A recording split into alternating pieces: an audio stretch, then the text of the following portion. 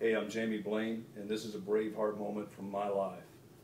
I'm a psychiatric crisis responder, which means I go out in the night and talk to people who are suicidal or addicted or just at the end of their rope. And it was early on in my career, and I got a call late one night from this woman's sister who was in a bad way, and I went out to see her, and she lived in this rundown house way on the outskirts of town. And when I got there, the front door was open. So I did what I was supposed to do, which is call the local sheriff and ask for backup. But they said, Jamie, we're busy tonight. It's going to be at least a couple of hours before we can get somebody out to you. And I felt like the situation was probably more dire than that. So I walked through the door.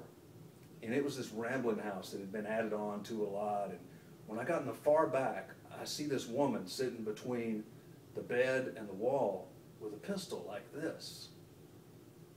And I thought, God, I would rather be anywhere than right here. I wanted to run out of that house so bad. I'll get a job at the grocery store, anywhere but doing this. But I knew I couldn't do that. So I prayed this really fancy prayer that went something like, God, geez, come on.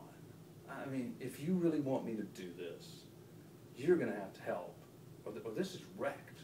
I can't do it. And about that time, the woman spotted me and she started to cry. So I walked in, and I remember there were cats everywhere, and I'm allergic to cats. And she had this ceiling fan that had a blade missing, and every time it would wobble around, the lights would flicker. So I sat in this, she had a green bean bag with a peace sign on it on the other side of the bed. So I sat down in it, and she looked at me and said, "What are you doing here?" And I said, "This is what I do. I drive out at 3 o'clock in the morning and listen to whatever story people have to tell." And after a long time, she took a deep breath and she put the pistol down. I don't know if I've ever had a truly brave moment except for grace and help. I mean, I've prayed that prayer 1,000 times on 1,000 different nights. And you pray to be able to help somebody else, but what you find out is that we help each other.